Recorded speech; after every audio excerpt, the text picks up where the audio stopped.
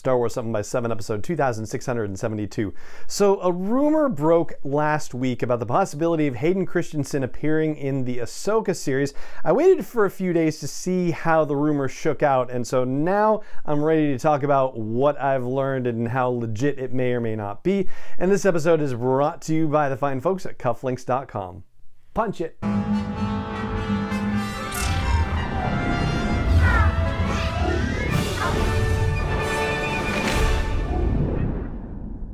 Hey Rebel Rouser, I'm Alan Voivod and this is Star Wars 7x7, your daily dose of Star Wars joy.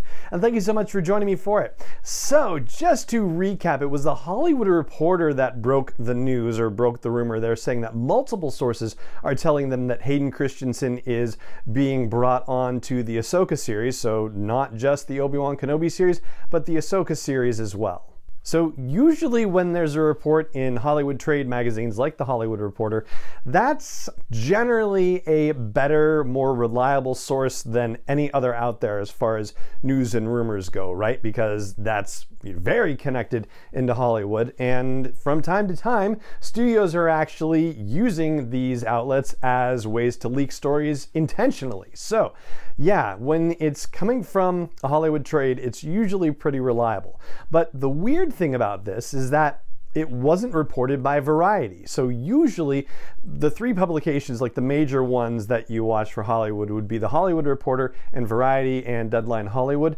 And if one of them breaks a story, usually the other two will check in with their own sources and publish their own story and say that we've confirmed with our sources that this is legit, and they'll put a thing at the bottom that says that, you know, The Hollywood Reporter was the first to break this story or something to that effect. And so Deadline Hollywood did this, but Variety did not. And I found that very odd. I mean, Variety is usually pretty on top of these things, so why wouldn't they have their own story about this? I mean, did it mean that they weren't able to confirm it with their own sources?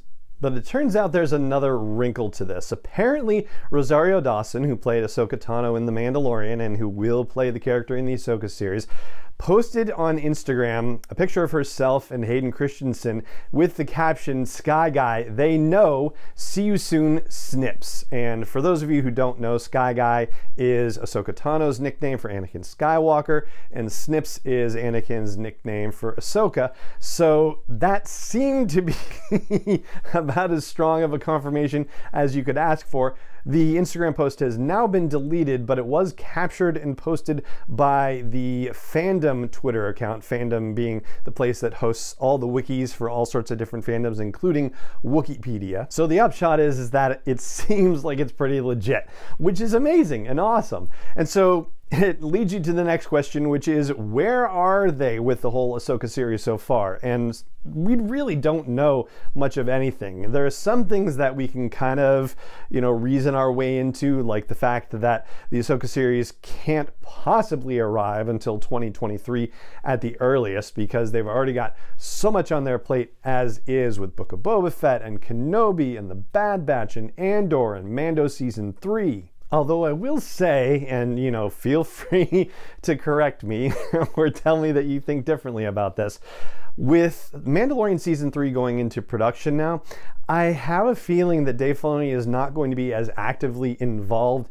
in it as he was with the first two seasons. I think his role is going to step back a little more, similar to how he kind of stepped back a little bit from animated series and went on to work on The Mandalorian. So now it would be his opportunity to kind of step back from The Mandalorian a little bit and focus on writing and creating the Ahsoka series. But there's an even more pressing question, which is, since the Ahsoka series is supposed to take place during the time of The Mandalorian, how can Anakin Skywalker / Darth Vader appear in this series? And there are a couple of possibilities, but before I get to those, I do want to say thank you once again to the folks at cufflinks.com for partnering with us on the podcast this month.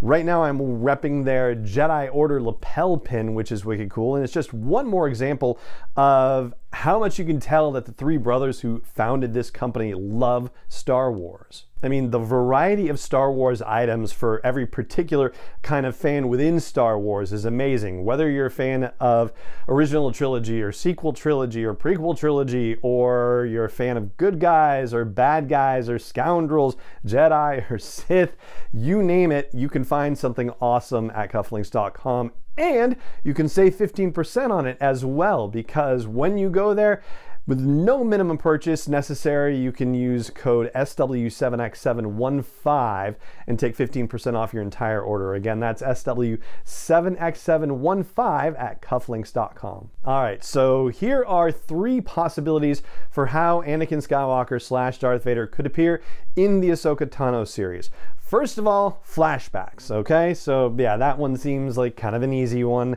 I think. Yeah, you know, let's see them in action. And that actually would imply the use of another actor, probably, to portray a younger Ahsoka Tano. And honestly, if they do this and they don't also get Ewan McGregor to make a bit of a cameo too, oh, I feel like that would be a lost opportunity.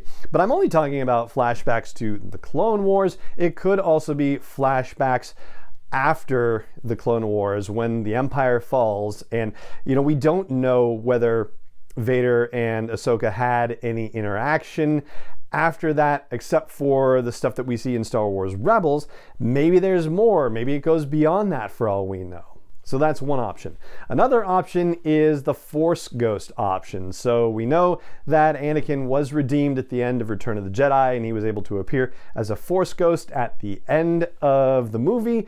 So that means he can be kicking around and talking to people. And of course, he was part of the last scene, or one of the final scenes in The Rise of Skywalker, talking to Rey, right? So yeah, that's definitely another way that he could appear. And I'll tell you, there's a part of me that feels like that would be a beautiful way to go for the two of them to have continuing conversations and to see the dynamic between them develop over the years. I mean, yeah, there's a certain compelling quality about that to me. And the last option is the world between worlds. I would say this is probably the most outrageous of the options that I've come up with so far.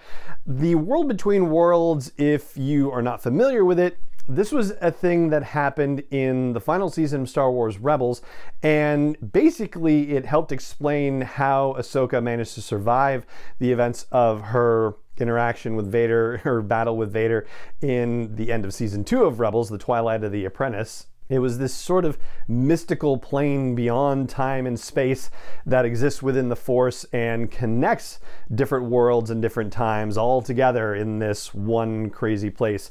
And there was a situation where Ezra was considering trying to rescue Kanan in the same way, and yeah, it doesn't necessarily work that way, I guess. At least that's what he and Ahsoka figured out while they were in this world between worlds, and there are certain limitations on what can be done in there, but it certainly has the potential for putting Ahsoka and either Anakin or Vader or both into some form of interaction. And if you can think of any other ways that the character of Anakin Skywalker or the character of Darth Vader might appear in the Ahsoka series taking place around 9 or 10 ABY, then I'd love to hear it. So chime in wherever there's a comment section where you're catching the show, or at home base for it at SW7X7.com.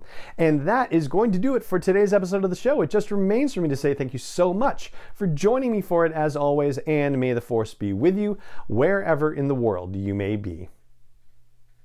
7x7 is not endorsed or sponsored yet by Lucasfilm Limited, Disney, or 20th Century Fox, and is intended for entertainment and information purposes only. Star Wars, the Star Wars logo, all names and pictures of Star Wars characters, vehicles, and any other Star Wars related items are registered trademarks and/or copyrights of Lucasfilm Limited, or their respective trademark and copyright holders. May the Force be with them. All original content is copyright 2021 by Star Wars 7x7. We hope you love it.